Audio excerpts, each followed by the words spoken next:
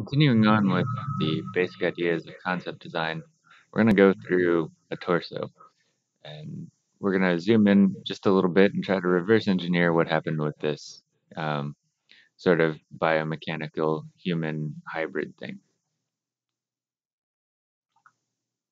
The torso, of course, is basically your rib cage, your pelvis, and the connective tissue that goes between them. And here we get to have kind of a lot of fun with it because we're going to base this on anatomy, but we don't have to stick to it too closely when we get into the phase where we draw out all the really interesting bits. So your rib cage um, needs to kind of be this sort of egg shape with a little V split in the middle of it to create the sternum. And in this case, you're looking at it from the side, and you can see a little bit of the far side of the rib cage because the figure is a little bit turned. You're not looking at a direct profile. So you want to be able to find the corner of that. Because anytime you can latch onto the corner of a form,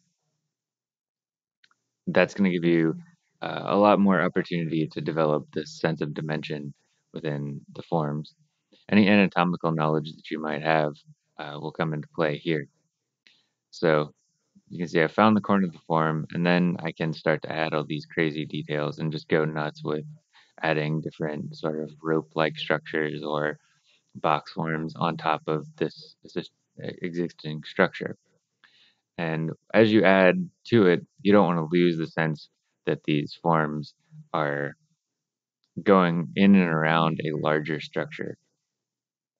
So the smaller forms have to be developed in accordance with the larger forms that you set up initially. And if you didn't, then that would be weird because you shouldn't have spent all that time developing those larger forms in the first place. You could have gone straight to the smaller forms. So what we're doing here is creating a bunch of rope-like and box-like forms to give this figure a mechanized but organic feel. So these ropes are kind of going to be a little bit, they're going to have bulges and twists in them. And essentially that hinges on your ability to draw a cylinder in a bunch of different angles. Um, we're going to use a little bit of human anatomy too, abdominal muscle structure, uh, mark where the belly button would go, and so on, and base these kind of rope ideas and tubes and corners on what we actually see in the figure. So here we're going to focus on the corner of the rib cage and develop that edge so that you get an idea that the rib cage kind of turns around the uh, the figure. Um, and we can use form following marks to kind of emphasize that as well.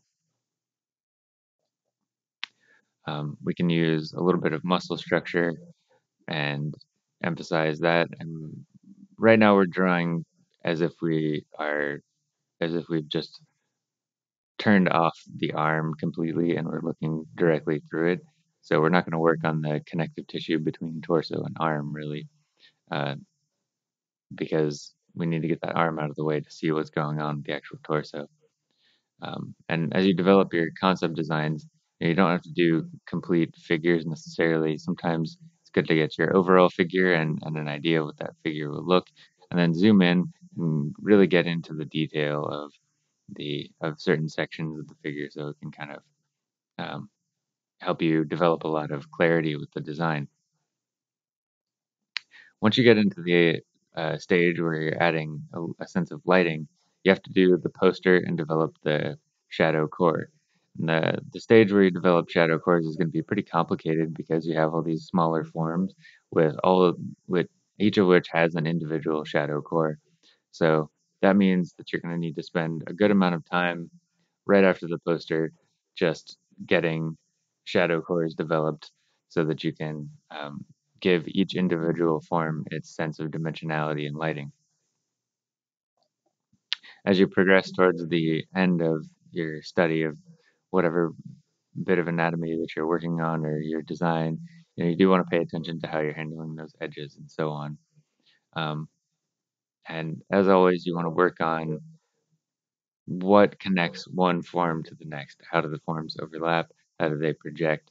And how do they go in and out of space dimensionally? If you're thinking about those concepts, even if you get them wrong, you're thinking in the right direction and your drawings will follow eventually. So this should be pretty fun once you get into the stage of embellishing and adding your own kind of twist to these designs. The trick is to flip your thinking into three dimensions so that you're not working just on the contours and just on the outer edges. Because the interesting thing about life drawing and the interesting thing about good concept designs is what goes on within the edges of the figure.